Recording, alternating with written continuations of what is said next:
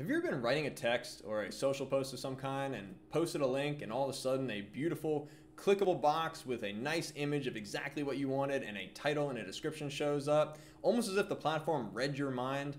Well, today you're going to learn that it didn't read your mind, and it actually wasn't even the platform that did it. It was the site itself. It's called the Open Graph Protocol, and we're going to show you how to do it on your sites. All right, so we're starting off with a very simple website here. We just have our index.html and we have a style.css, and we're linking to this CSS sheet here.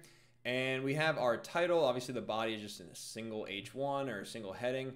And we have our title as Open Graph Pipe Home. And this would be typical syntax for, some kind of title on a site where maybe you have an Open Graph Pipe About Us and an Open Graph Pipe Projects, or something like if you have, if it's a portfolio site and you're showcasing your projects off. And so it's fairly typical to have something like this, or to see something like this as your title. But if you wanted to actually share a link to somebody, you might not want it to actually have Open Graph Pipe Home as the name of the site that you're sharing, right? And so what these social platforms did is almost all of them respect what's called the Open Graph Protocol. And what it does is it allows us to actually add metadata in here that when we post a link either to a social platform like Facebook or even a text message, they can then actually parse the head of the document and figure out what to display in like a rich manner. So you actually have rich text, you have a rich experience for your user, and you can change this for every page as well, which is even cooler. So like I'll go ahead and kind of show you what I mean here. Let's go ahead and just kind of show you what the Open Graph Protocol really is real quick. So again, it's defined as just a protocol that enables any web page to become a rich object in a social graph, which is just essentially basic metadata, believe it or not. It's almost always just tags.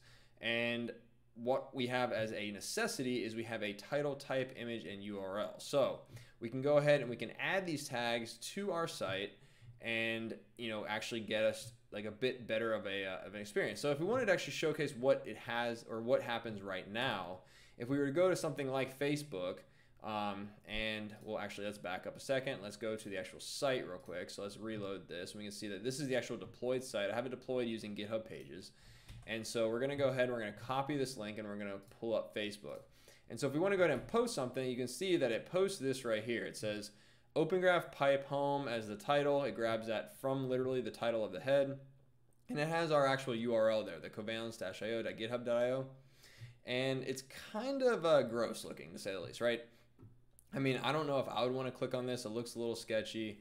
And to be honest, like it doesn't really give us a lot of information on what we're getting ourselves into. So let me try and zoom this in a little bit. There you go. So slightly better view. But again, this is not exactly what we want to be seeing when we post a link. So how can we make this better? Well, even just the absolute basic meta tags here will enable something significantly better. And again, if we wanted to do optional metadata, there's a ton of additional things that we can put in here. A description might be nice. Let's go ahead and add that as well. But we have structured properties here, and I mean, like it can get very complex and very complicated. And I highly recommend that you get into this and you just play around with it and you see what each of these tags will do for you, because each one has a different, unique property that it will add to your rich experience on your website when you share the link, right? And so these are almost a necessity in this day and age for any type of website that sells anything, especially, or really any type of website that you want people to use. And so let's go ahead and add these meta tags real quick. We're going to go ahead and just copy them, and then we're going to paste them. Wow, I don't know what happened there. Let's go ahead and fix that. And we have the title here. Let's just say instead of Open Graph Pipe Home, we want it to just be Open Graph Demo. And so this will actually show for every page. You can change this as your pages change, which is very nice as well. Just to make it a little bit more of a user-friendly title. Now the type, it's not a video.movie. We're just going to put website. And the URL, we have the URL here. Let's go ahead and just copy that. Right, so it's that https covalence.io github.io Open Graph. And then we can actually put an image. Now I added a assets images folder here. So let's go ahead and we're just going to put assets images, and then it's the covalence transparent.png, and that'll actually add this image as a image. It'll actually add that PNG as an image to our rich text or our rich link. I like to call it a rich link, I guess. I don't really know what you'd want to call it, but you can call it whatever you want. Again, It's just the actual thing that pops up when you post a link in something like a iMessage or Facebook or a Twitter post, right? All right, so these are the necessities. We have them in our site. Let's go ahead. We're going to go ahead and push these changes real quick. So let's just make sure that it looks good. Yep, only the index changed. Actually, let's go ahead and change the color of this as well, just so we know that it actually deployed, not blues, not the Blues Brothers, blue. Let's go ahead and commit this. So we're going to commit adding open graph data. And actually, you know what? I didn't put the description. So let's actually add the description real quick. Let's say an open graph demo by Covalence. All right. So now we're going to commit this and we're going to push. All right. So we went ahead and we pushed. It should start building everything we need for on GitHub. And it should deploy the site automatically, but let's go ahead and just kind of take a look at this real quick. All right, we can see that it is building. So we can check the details, just kind of check out and make sure, you know, when it finishes.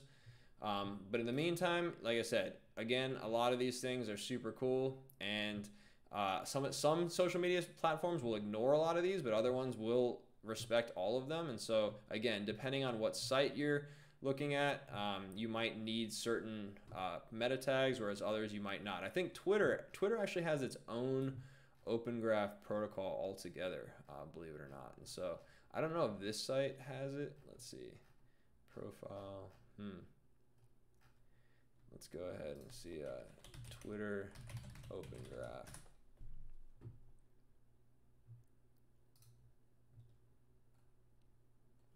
Yeah, so they have Twitter card. So this is a meta tag here.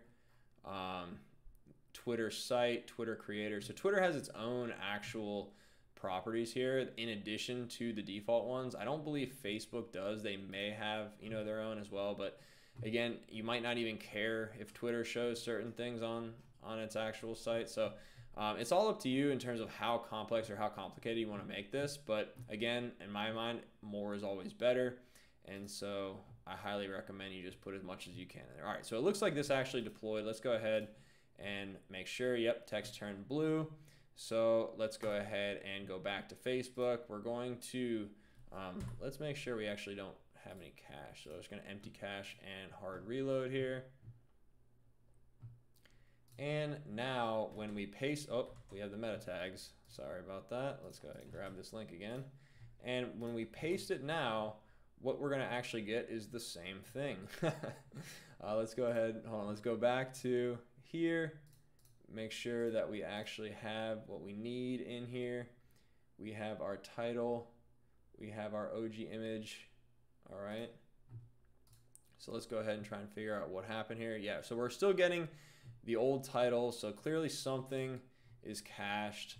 It might take a second, but at some point, yep, there we go. All right, so at this point, it finally reloaded, and now we actually have all of the metadata that we put in here, right? So we have the image, we have the actual URL, which was already showing correctly before, but you might actually need to change that, believe it or not. You have, because a lot of times you might have multiple URLs for a site, and so you may actually want to display your primary one, even if somebody posts a secondary URL. And then you have your title, the one that you actually put, not the one with the pipe home.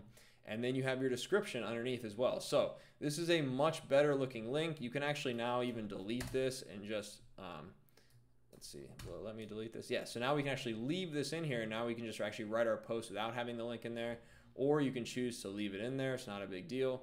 Again, but this is just Facebook. Literally, when you paste the link, they're grabbing this URL, and they're looking at the head, and they're just parsing that data and figuring out what to display. So they're choosing to display it in this format. Other social media platforms might have the image on top and then there's the description underneath, but they're just acknowledging the Open Graph protocol, and they check this every time you post a link. So it will actually go out and look at your site every single time.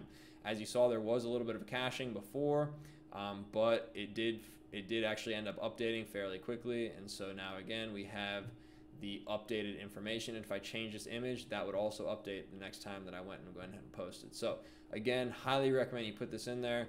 You need this stuff for when you actually have people post your link and share your link. It's just share your links. It's an additional way to market your site. And a really cool thing that I've seen with a lot of e-commerce sites is that they'll actually have a picture of the product if you paste a page with the actual, like for actual selling of a certain product. So you can choose what you show, and that is just an additional way to market your site and make people want to use it. All right, so I hope you guys enjoyed that. Again, I tried to keep it quick and simple. I wanted to show you really the basic and common meta tags that people generally add for Open Graph Protocol. And like I said, different social platforms will acknowledge different tags. And so I highly recommend that you just get in, you start playing with them yourself and making sure that whatever your site in particular needs, you add. So if you have any questions, feel free to drop them in the comments below. Make sure you subscribe, make sure you check out our merch, and also make sure that you throw us any additional comment or content ideas that you'd like to see in the future. Otherwise, we're going to keep cranking stuff out. We'll see you soon.